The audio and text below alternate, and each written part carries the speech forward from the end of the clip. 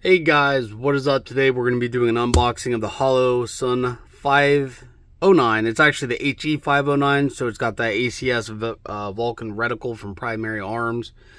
So let's go ahead and get into the video. So a little disclaimer here, I'm not an expert of any kind. I am a guy who loves firearms and firearm accessories. The following video is not a review. The video serves as an unboxing and overview of features mixed in with some of my own opinions.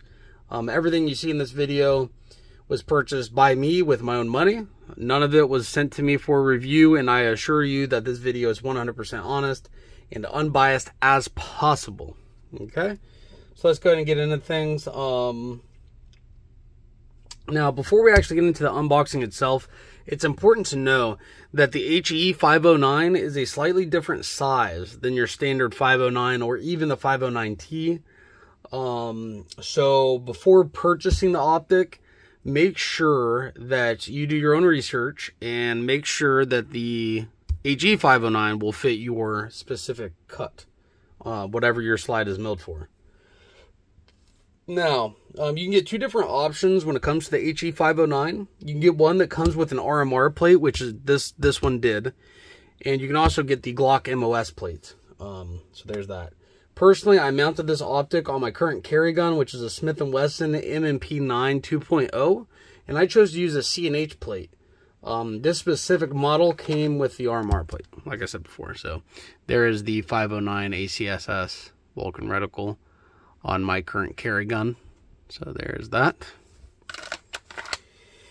So yeah, we went through all that stuff. Holosun provides packaging that protects your product during shipping. I'm a big fan of their packaging.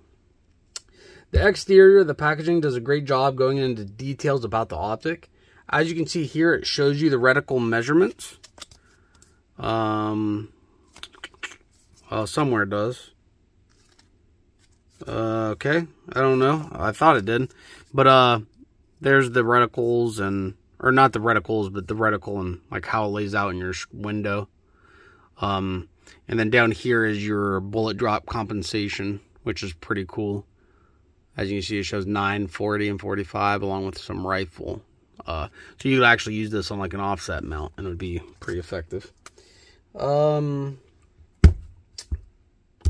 Inside the box, you're going to receive some screws. We're going to open the box here. You're going to receive some screws, a plate, an adjustment tool for windage and elevation, and removal of the battery tray, along with some documentation that no one will really read. But if you want to set this optic up exactly how you want it, you're going to have to read that documentation, okay? So the optic's not in here because we already have it mounted. But there's the screws we talked about, the plate, and the adjustment tool, which is really cool of Holosun to include. Big fan of that. And shout out to Holosun for giving us like a reusable box. It's actually like a pretty decent box that you can use other stuff for. It's got that dense foam on the inside along with the foam on top. And honestly, and you get your optic cloth as well. Honestly, it just big props to Holosun. Great packaging in my opinion. So there's that. Some of you don't care about packaging, but personally, I do. Let's see here. Yep. So I own this optic I put on my carry gun. I also own the 507C. Both of these optics shipped with a battery already installed. If you do some research online, people speculate that when a battery is already installed, it most likely is refurbished or returned. I actually emailed Holosun about this. And whoever I spoke to denied that accusation and said that they're probably just being left in after testing. Which I would have liked a more definitive answer, but at the same time, I understand that sometimes your customer service people are not like that hands-on with the product. So it's hard to tell what's going on there. But anyways, now there are several major features of this optic that I believe make it one of the most viable options at the higher end of the market. This is an expensive optic. Right now on Midway USA, it's about $450. So as far as the higher end goes, this is, in my opinion, pretty much the most viable option out there. First off, you have a side-loading battery tray. This means you do not need to remove the optic in order to swap your batteries. So as you can see on the right side of the gun, you get your tray, you unscrew that. I have all my screws marked so I can see if they get walked out. But you get a battery tray. Just make sure you get that in there snug so you don't have any water go in. So yeah, you don't need to remove the optic in order to swap your batteries. This is awesome. So no more going to the range after every battery swap. The 509 has an enclosed emitter, which in theory makes it more resilient to water and debris. Kind of a no-brainer there. With an open emitter optic, such as the 507C, if dust or water gets onto the emitter, you most likely will have a distorted reticle. Also, because the 509 is a enclosed emitter, there cannot be any screws going down through the optic like you would see on an open emitter optic. This optic actually screws onto a rail from the side, similar to how a rifle red dot attaches. So you can see here's actually the one screw that it requires to mount onto the rail. So there's that. And no, it's not a Picatinny rail. It is different. I know there's some people out there I've seen in forums questioning about that. It is not a Picatinny rail. So yeah, the 509 also comes with the solar panel, which for me personally is not a huge deal, but I am a huge fan of redundancy, and I like knowing I have a backup method of operation. The solar panel also allows for an auto adjustment option. This means that the optic can see how dark the environment is around itself and adjust the brightness of the reticle to better suit the lighting environment. Personally, I do not use this feature because if you're in a dark area shooting into a light area, the reticle will not be at a very good brightness setting. Again, it's a cool feature that I'm sure some people love, but for me personally, I don't use it. The 509 also has a lockout feature. This means that you can prevent the buttons from doing any type of adjustment. So what I mean by this is you can lock the optic out, and if it accidentally, if you're accidentally hitting the buttons, it won't get brighter or dimmer, which I think is important for carrying or even duty use, that your optic stays exactly how you want it to be. This is an amazing feature, and it should be an industry standard, in my opinion. An industry standard. The 509 also has the ability to change the reticle altogether. If you're not a fan of the outer circle, you can turn it off.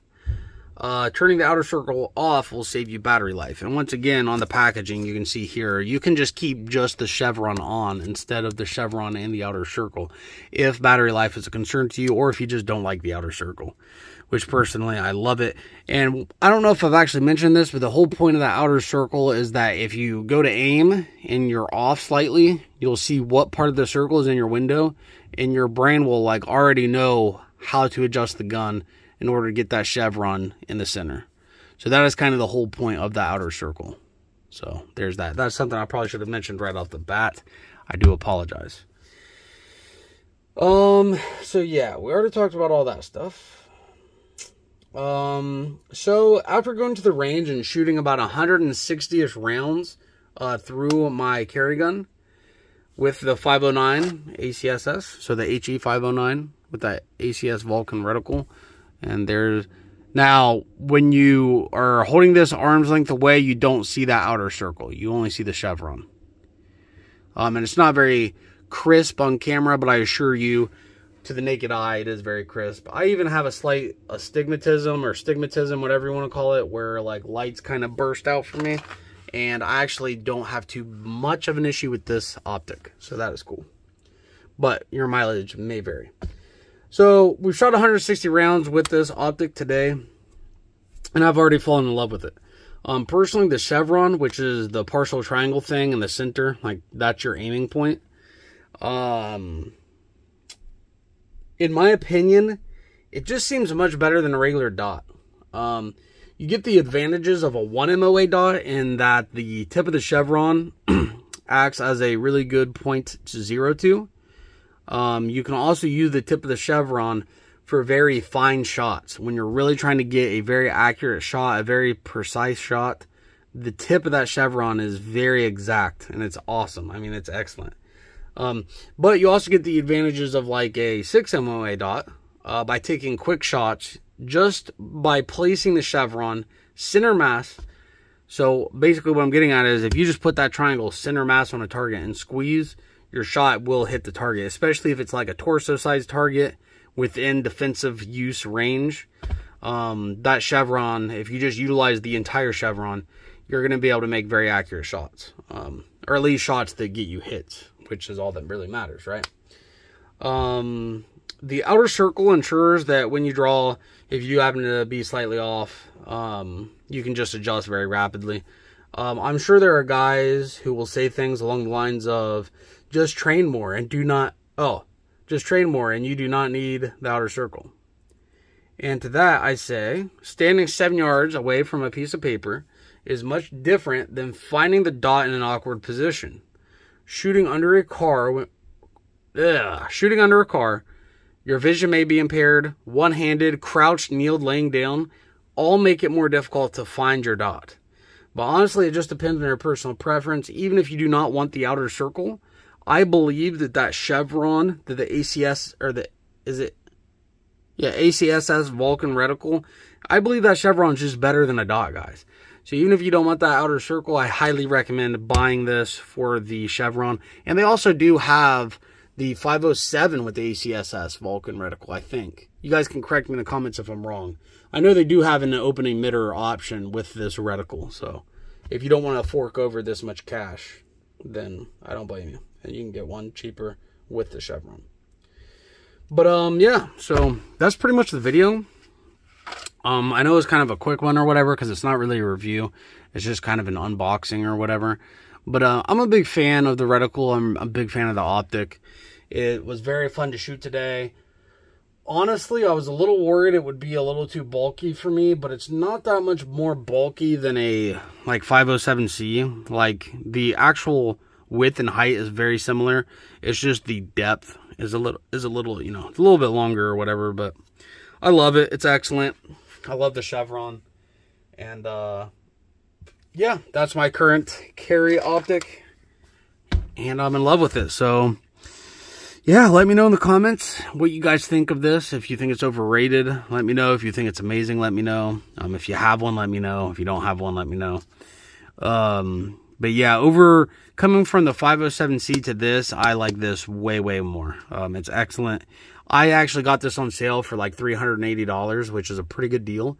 Because for $380, you're getting close to that 508T range, and you're getting a closed emitter optic. So, yep, that's pretty much all I have for you guys. Thank you so much for watching the video, and I will see you guys in the next one. Woo!